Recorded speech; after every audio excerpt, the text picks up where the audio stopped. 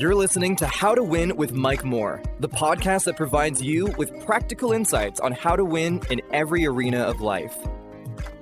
Hello, I'm Mike Moore, and welcome to the How to Win podcast. We're so glad to have you with us. You remember how this podcast began on the Word. It's still on the Word, but we have a new format, and I'm so excited to have my daughter, Tiffany, who is the director of How to Win podcast. She's going to be with us today, and guess what?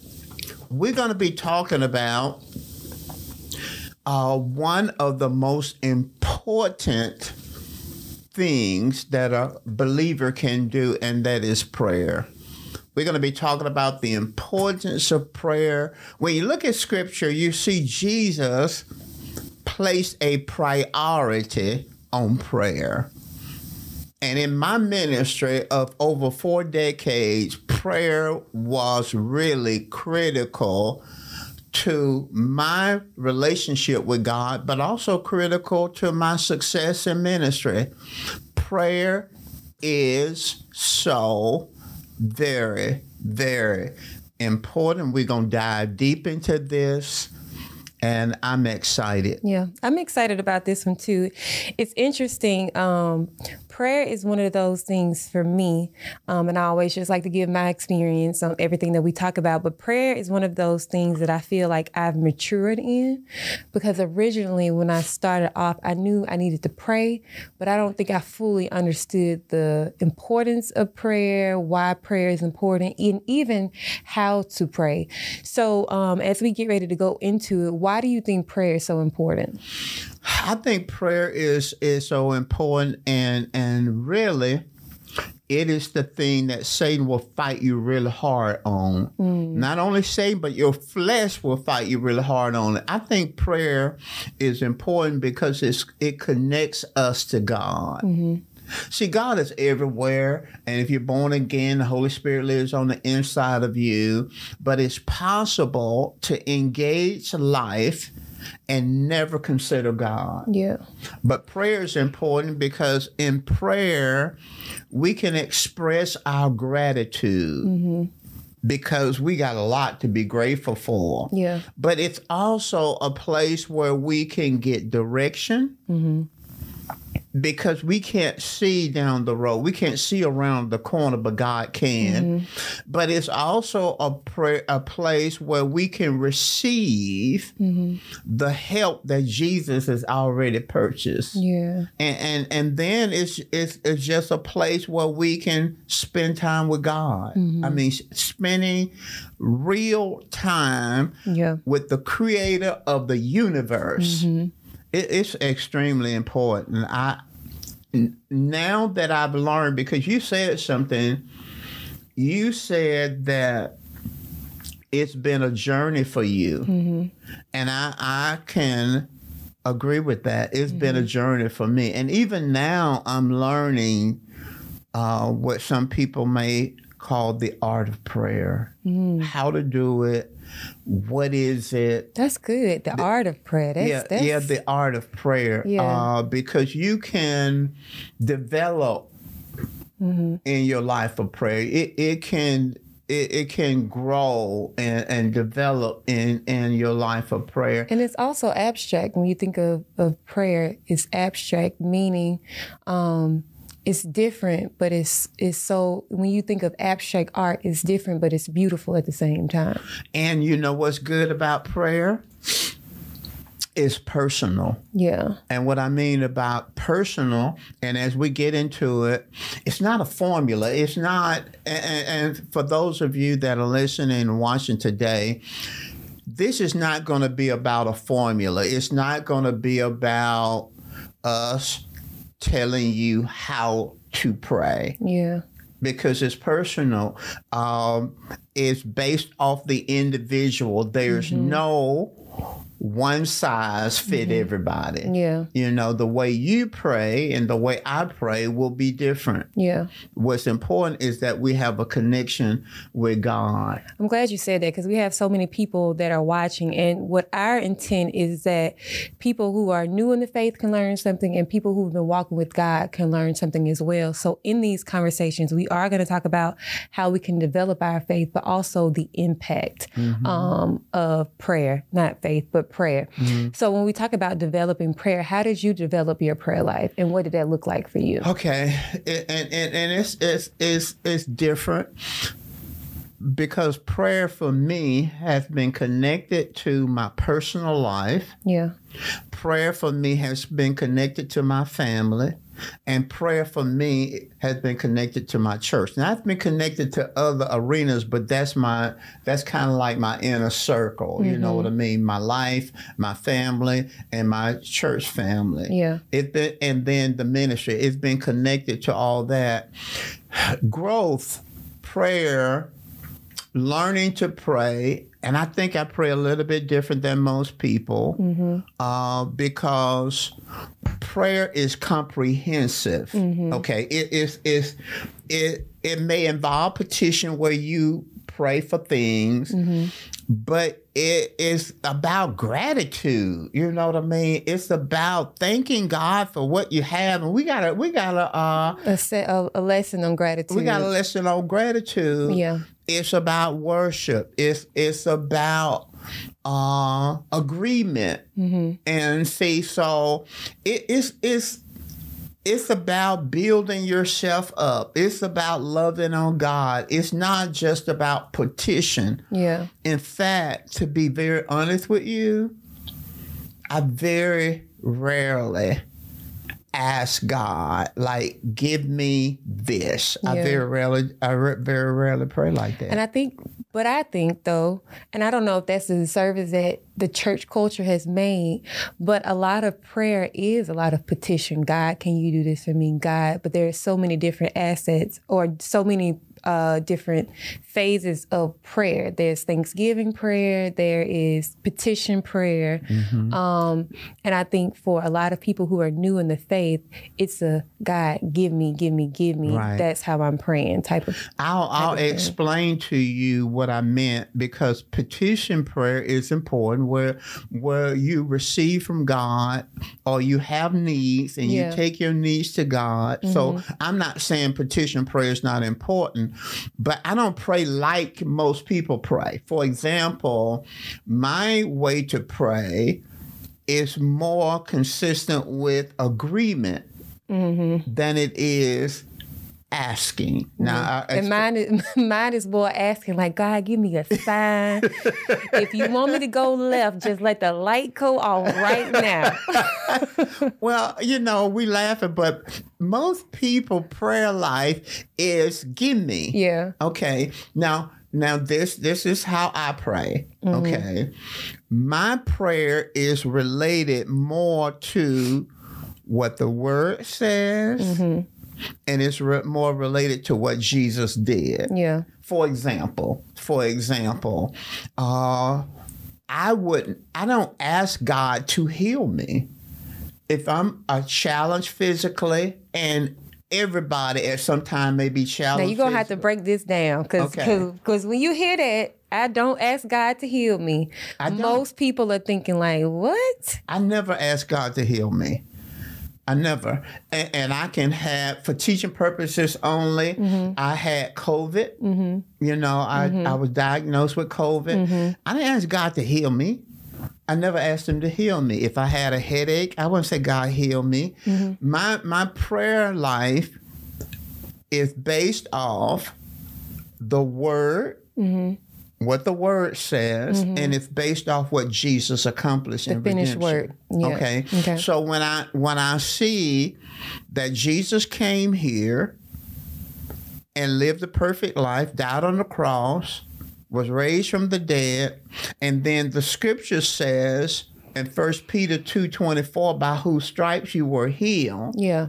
And then the Bible also says in Matthew 8:17 that he bore my sicknesses, took my infirmities and bore my sicknesses. Then from the Bible perspective, Jesus has already paid for my healing. Yeah. Because he bore this condition that I'm experiencing. Now, the condition is real. Right. The symptoms are real. I'm not denying the symptoms. I'm not saying sickness doesn't exist. Yeah. But I'm basing it on the fact that I have a condition that's in my body, and the word says that Jesus came in the flesh and that Jesus bore what I'm experiencing. Yeah. He bore my sickness, and then the scripture says, by his stripes, I was healed. Yeah. So my prayer wouldn't be, God, heal me. My prayer would be, God, I agree with you. Yeah. That I'm healed from this condition by your stripes. I believe you took this, and I thank you. And now from that point on, I'm not even talking to God about it. I'm just saying, Satan, no, I don't receive that. Because that's not mine, because Jesus took mine. So it's prayer, but it's not like God heal me, because if I say God healed me, then I am asking him to do something that he's already done. Yeah. And most people, I think, miss that aspect, because some people, when they're praying, they're thinking, if I pray for 10 hours, if I do something, they're putting all of the pressure on themselves for God to heal them. But what you're saying and what we know to be true is that Jesus already did it. The work is already done. And so all we have to do is just thank him for the things that he has already done. And I think prayer has to be Bible-based. Yeah. Or if it's not Bible-based, then we're just going to be simply begging. Yeah. So it's not my prayer life.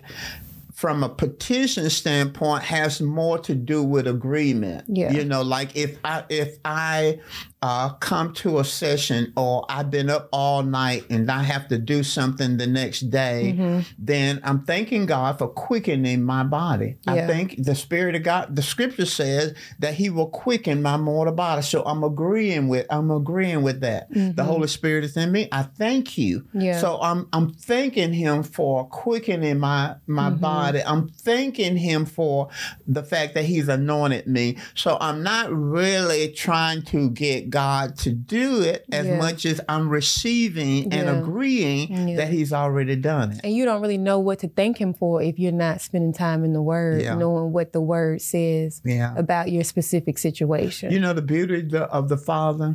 Here's the beauty of the Father is that he you know, for the most part, he's not very technical like we are. Yeah. He's not like, oh, you didn't say that in that place and that place. You know, much of what we receive from God, it has nothing to do with we did it perfectly. Yeah. You know, God loves us. He wants us to receive what he purchased for us.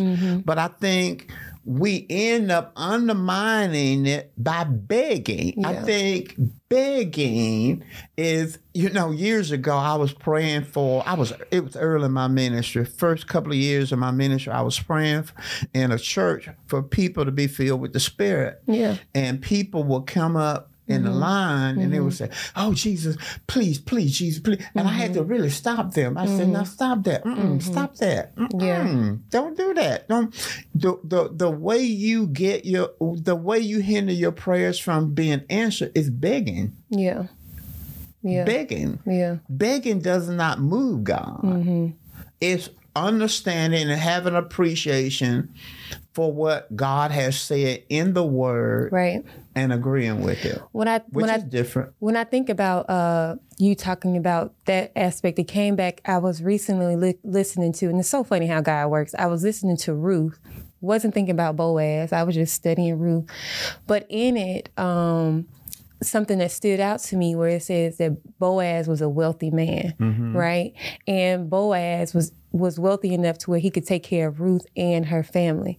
So if I'm praying for finances, but I don't know that the word where God says that he can give me the finances to bless not only myself, but my family as well, that's something that I'm not going to be thanking him for. So I think it's so very important to really dive into any specific area of knowing what God says to you about those certain areas. And it goes back, Tiffany, to being in a good Bible teaching church. Yeah. Because you have to learn what the Bible says. You have to grow in what the Bible says. Yeah. You have to have your own personal time where you're studying God's word because you won't know what's in it. It's almost like, to me, life is like a test. Yeah. Okay, life is like a test. And God has given us an answer book. The answer book is the Bible. Yeah. Okay.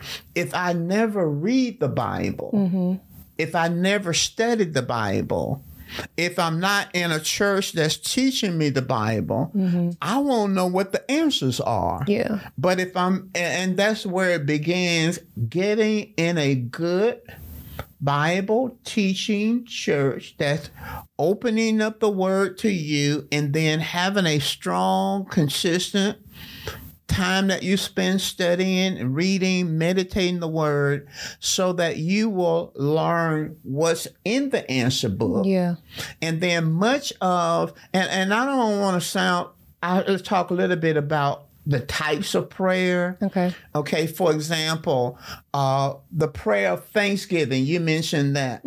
It's simple. It's just you thanking God for all the things that you've done. Yeah. And you don't have to do it in Elizabethan language. Yeah. You don't have to say, thus is thou hast been as Willest thou have been as good to me. Yeah. Oh, sovereign one. No. Quit that. God don't, that's fake right there. That's phony right there. Don't do that. You don't talk like that. People don't talk like that. So you just thank him. Thank him about what he's done for you. And then worship is time where you spend God saying, listen, you're wonderful. You're amazing. You're the source of every good and precious gift. So prayer has to be holistic. Thanksgiving, worship, then praying for others. Yeah. That's intercessory prayer. Yeah. Praying in the spirit. That's praying in tongues. The Bible said when you pray in tongues, you build up your spirit. So there are different kinds of prayer. So it should be holistic. The prayer life shouldn't be about give me. Yeah. It'd be like this, okay? If you're a parent and you have a child, and your child, the only time your child talk to you is with a request. Can you give me this? Can you give me that? What are you going to say, Tiffany? What are you going to say? I'm like, you always ask. Let me tell you the funny thing. Y'all gonna be like, I know you did not do this. I have men and women who are homeless who live by me, and they really are my friends. They really are my friends. And so one of the guys, he'd see me all the time, and he asking me for money. I said, you always asking me for money. Give me some money. Why don't you give me some money? And he actually gave me some money. So I think it's so funny. We joke with each other all the time. I was like, you can't be always asking me for money all the time. You do what you gonna do for me? But we just joking with him. But yeah, I understand what you're saying. Like you can't always go and begging and asking. It has to be holistic. It has to be holistic. Here is the key. Here's the key. Well, I put it like this because we're gonna talk about a lot of stuff. But here's the master key. Yeah. Is remove prayer from a religious context. Or just get away from it. Just get away. Lord is my shepherd, I shall not. Just remove all that away. Yeah. Okay. Think about prayer as a relationship. And God is a person. Okay. And you're going to be talking to this person. Yeah. And you're not going to always be quoting scriptures. I mean, you should. I quote scriptures. Okay. I want people to think I don't quote scriptures, you know. But if I came to you and I said, the Lord is my shepherd, I shall not want. And then I say another scripture, then I say another scripture, then I say another scripture, then I say another scripture. And I think sometimes God be looking at us like, this ain't it. this is not what I was talking about. Yeah. God probably saying that. God look at Jesus. Jesus look at God and said, this is not what we were talking about. It's a relationship. You just talk to him. Now, it's going to involve the word, okay? It's going to definitely involve the Holy Spirit. Yeah. Because he's the one going to teach us to pray. Yeah. He's going to guide us into praying. You know, it's the name of Jesus. All these are part of it, but it's a relationship. You're talking to a person. Mm-hmm. Some people, they talk so much and they done quoted all these scriptures and they'll never say, well, you know, had a good day today. Yeah. You know, or this, you know, happened today, or what did you think about that? You heard that. I know you heard it because you know everything. What did you think? It's conversational. It's a relationship. It's not just waving your hands and all that kind of stuff. And I think once people remove the religious part of it and all that rote stuff, you know, then I think they can enter into something very special. Now, we didn't talk about this, but I feel like, you know, the Holy Spirit moves, and when he moves, you just got to flow with it, okay? You just got to flow. So let's talk about the Holy Spirit. I think a lot of people can view speaking in tongues as a spooky thing, a scary thing, and then you have some people who think that you have the speaking in tongues, gifts, and interpretation, like it being a gift, and then the interpretation. But can you speak on the Holy Spirit? Can everybody get access to the Holy Spirit? Or is it something that's just a gift that some people can speak in the Holy Spirit? Can you speak on that? Okay, let's back up. I have to back up. When a person receive Jesus Christ as Lord, let's say they hear about Jesus' life, death, burial, resurrection, and they say, I want to be saved, I want to be born again, and they invite Jesus into their heart. Jesus does come in their heart, but he comes in by means of the Holy Spirit. Okay. At the new birth, the moment you say, the Holy Spirit comes to live on the inside of you, and his job is to teach you and guide you and help you and strengthen you. His job is to help you to live the Christian life. His job is to reveal Jesus and everything that he's done for you in redemption. So he's on the inside of you. Now, when we talk about being filled with the Spirit, we believe that there's an experience subsequent to salvation where the Holy Spirit in you comes upon you. Now, he's already in you. He comes on you. And that's called being filled with the Spirit. It's called being endued with power. It's called the baptism with the Holy Spirit. But it is a subsequent event that takes place. The Bible evidence that a person is filled with the Spirit is they will speak with tongues. Now, speaking with tongues is not critical to salvation. You can live a saved Christian life, die and go to heaven, never speak in tongues. But speaking with tongues beyond the physical evidence has a purpose, several purposes. Part of it is to build yourself up. When you're praying in tongues, you're building yourself up. The purpose also is prayer. I don't always know what's going on in your life. I don't always know what's going on in my wife's life, but the Holy Spirit does. And the Bible in Romans 8 says that we don't know how to pray, but the Holy Spirit will pray through us. So that is praying for others. Worship in tongues. So this thing about praying in tongues is spooky to people because they've never been taught it. So they see tongues and they think about the person that's shaking or the person that's bucking, and I'm not putting any of that down, okay? The person that maybe have foam coming out of their mouth and can't control themselves, so they're frightened out of it. But speaking in tongues is a tool.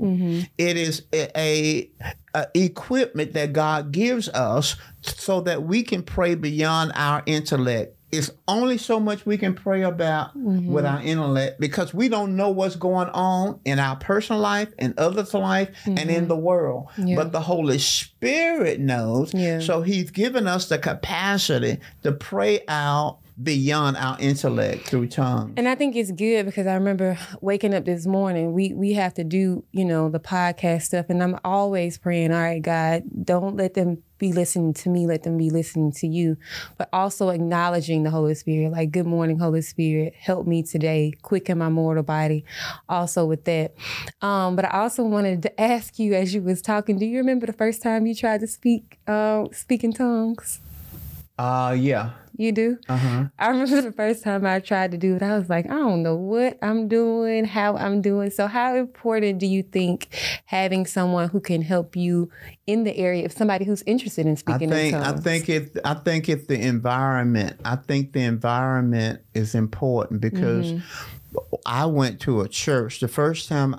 See, I didn't know anything about speaking in tongues. I was raised up in a denomination that didn't believe in that. And so I had a friend, close friend, who was introducing me into the spirit-filled life. So I started reading a little bit, and then we went to her church. And in her church, they prayed in tongues, and they prayed for people to be in tongues.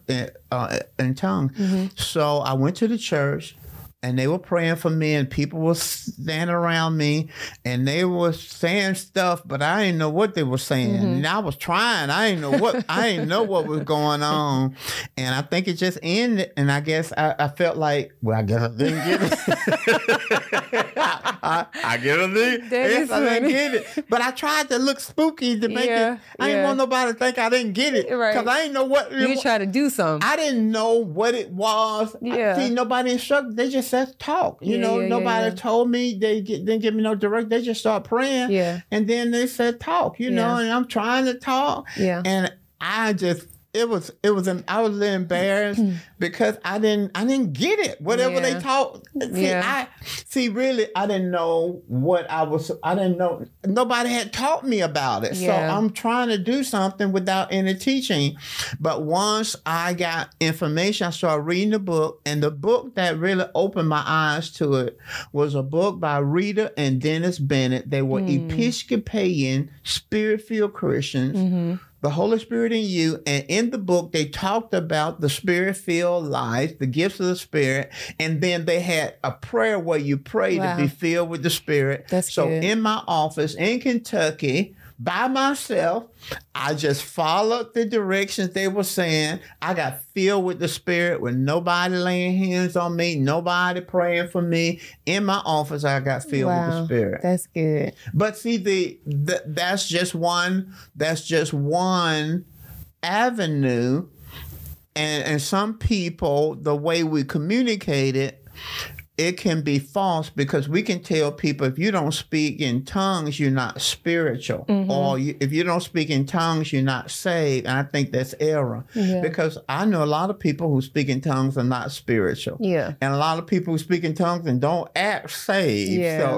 But it's a tool, it's equipment that gives you the ability to pray beyond your knowledge.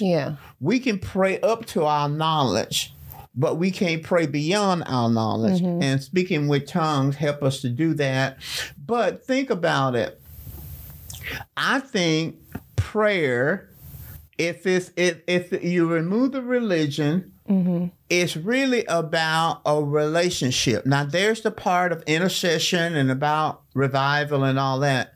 But I think the first and foremost thing about prayer is you are having a relationship and you're talking to your Father if you're born again. And I used to talk to him, though, even before I got saved.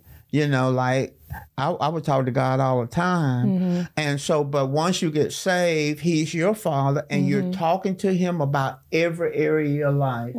And you don't have to be ashamed. He's not going to embarrass you. He's open to you. He knows where you are. If you don't know, it's simple. I don't know much. Can you lead me to somewhere where I can learn? If people can get past the religion of it, they can see the power of it. Let me ask you a question. Okay.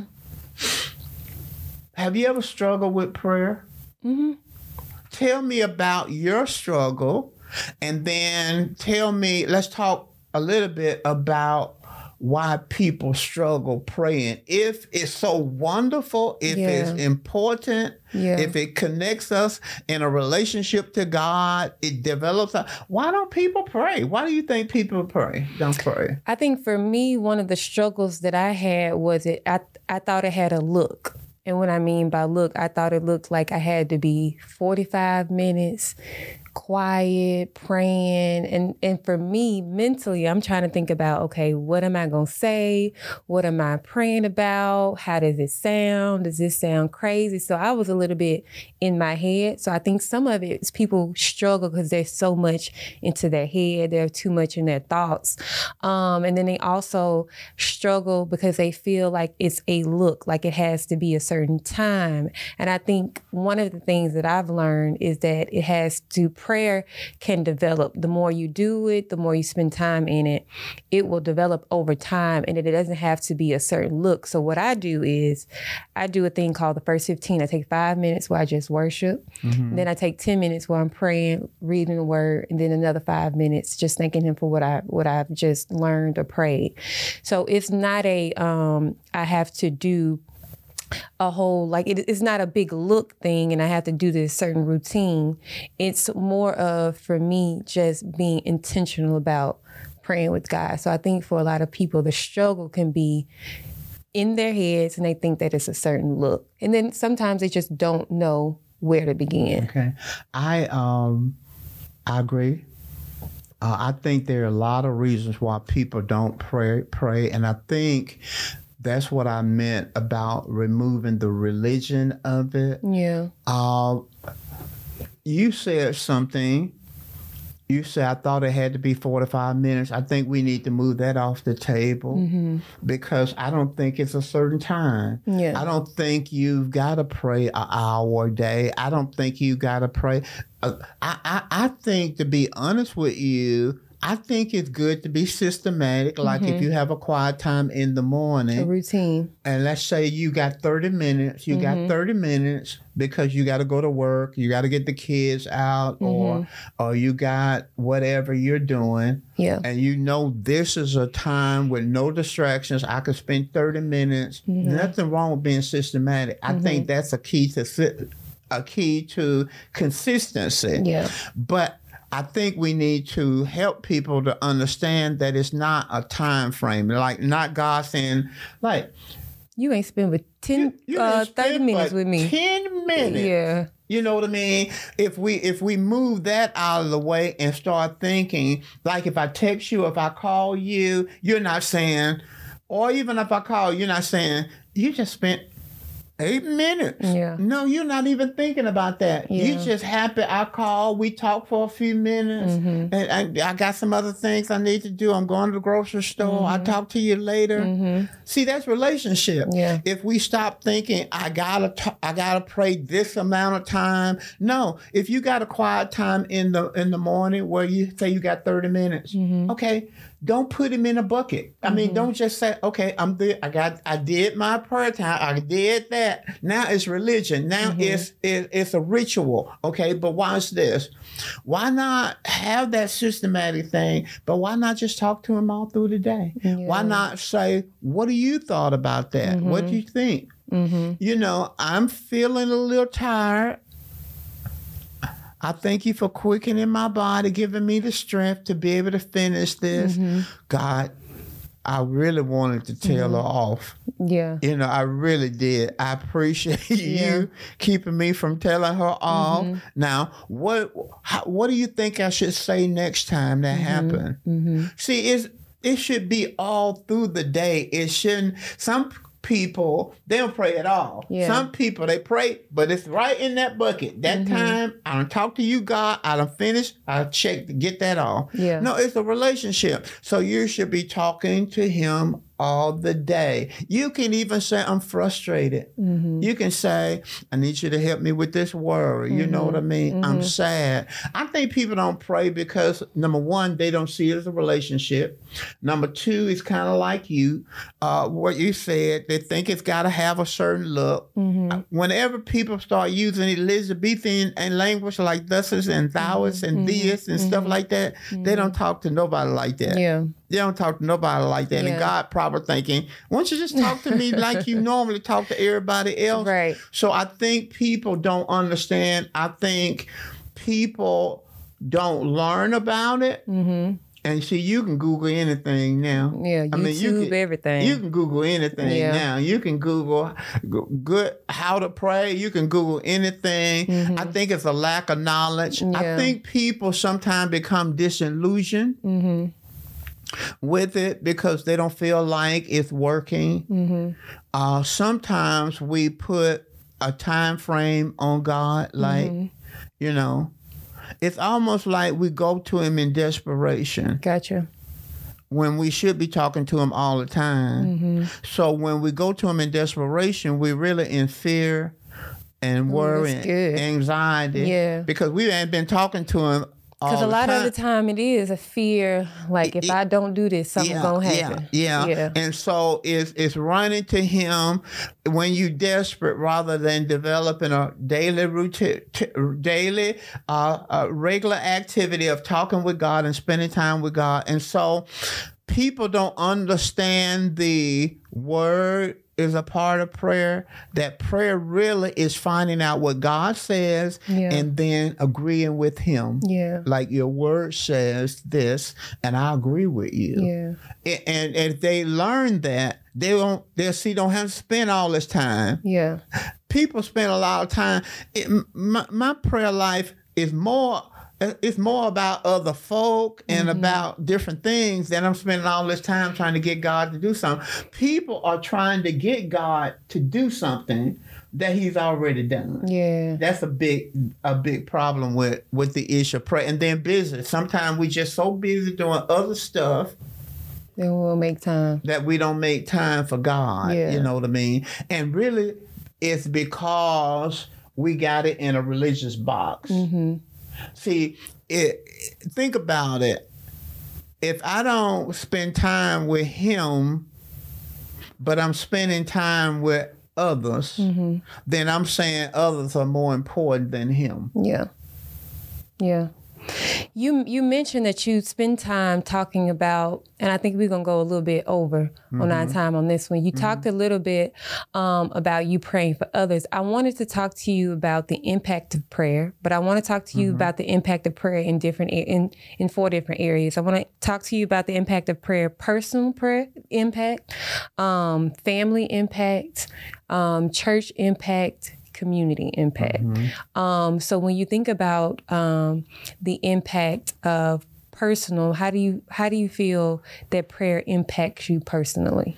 Well, I've learned this, that every person has 5 basic needs, whether you're black, white, red, yellow, brown, rich, poor, educated, uneducated, American, not a non-American. Everybody got 5 basic needs. Spiritual. Okay.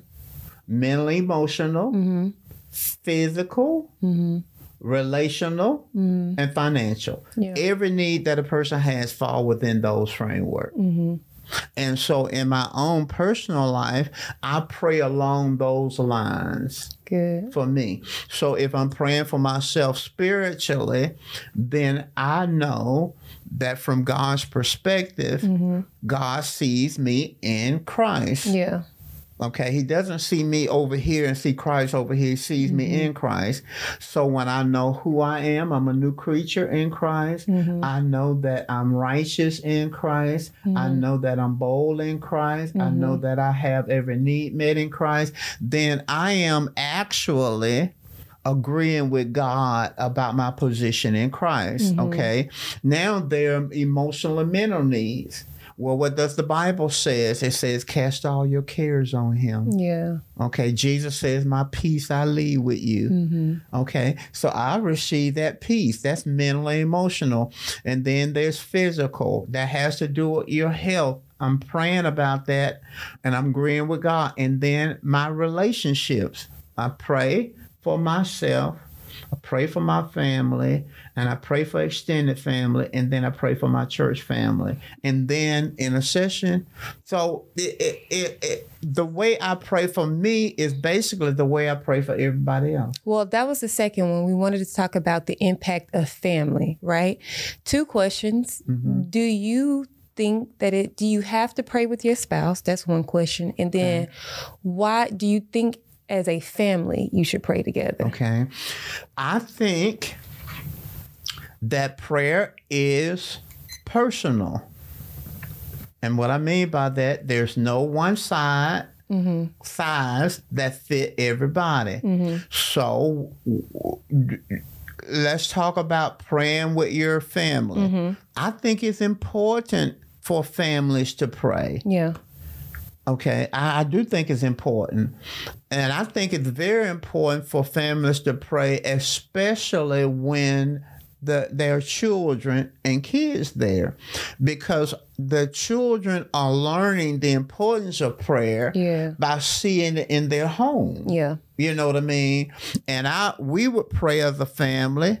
And sometimes we will grab hands and pray. And then I will always lay hands on y'all head and pray over y'all, the word over y'all, and plead the blood of Jesus over y'all and stuff like that. And so the kids are learning about the importance of prayer. Now, when it comes to husbands and wives praying, no one size fit everybody. Okay. Sometimes we try to make it fit. Okay. My wife, Pete, that's her nickname. We do not spend most of our time praying together. Y'all don't pray together. Y'all ain't spiritually. Y'all ain't praying together. We don't. And I know husbands and wives pray. It's nothing that they do that. And listen, y'all. Listen, I'm not telling you don't pray with your spouse. I'm saying that's great. That's great. I'm just saying Pete and I, we pray about things together. Okay. If there's debt, we trying to clear debt, we may pray about it together. Okay. We have projects. We talk about the projects that we want to do during the year. Yeah, the direction you may want to go. Yeah, we may pray about that. Yeah. Or if there's things that come up, she'll grab my hand, I'll grab her hand, and we'll pray about that. But our regular prayer times, we don't do that together. We don't do it. She goes in her office, or I see her walking around the house, walking through the house, she be praying. I may be up in my library upstairs and my office upstairs, and I'll be praying. So our personal time, we don't spend it. We don't even do. Oh, it's gonna sound like we carnal. I know it's gonna. We don't read the Bible together like that. Yeah. We don't read the Bible together like that. So y'all ain't getting interpretations together. No. Now I don't think that's wrong. Yeah. I think it's great. I think that's cute if you read the Bible together. I hear couples, they read together. Yeah, I think that would be cute. Wonderful. I think that would be great. We just never did that. We never did that. You know, she got her time she spent with the Lord. She read the Bible.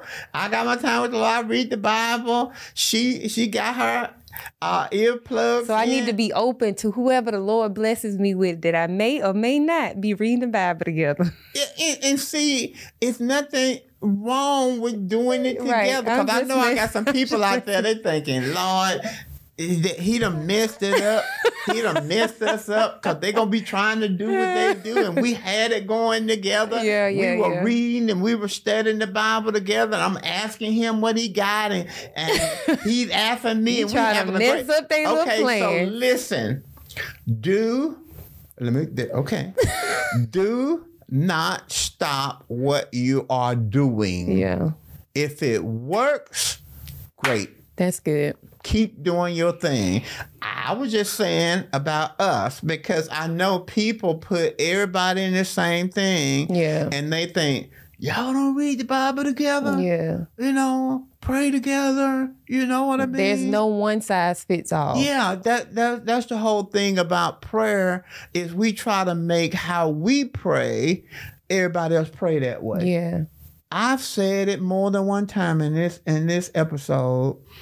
No one side fit everybody. You know, you go and you got these gloves and they fit everybody. You know, socks. No side. Everybody put the sock on. Yeah. No. Prayer's not like that. Yeah. Prayer has to fit you. It fits you. It's personal. That's good. And so some person might say, well, I pray 3 hours a day. You know what I mean? And then another person say, well, I tried to pray 3 hours a day.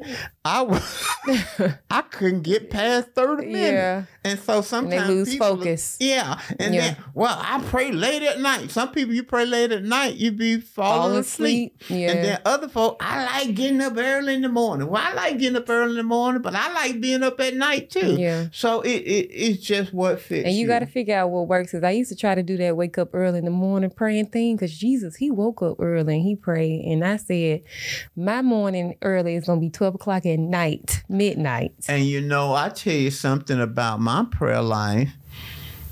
It's different at different times. Yeah. I may go through a season and I do it this way. And my Bible reading the same way. Yeah. I may go through a season and I'm reading through the New Living Translation, you know, and I do something else, you know. And so I don't, if nothing more than understanding that there's no time limit, there's no right way or wrong way to do it. There's no formula to it. Yeah. And if the people keep it in their mindset about relationship, and it's you and God, and you're praying, Holy Spirit, teach me to pray. Yeah. Holy Spirit, guide me and pray.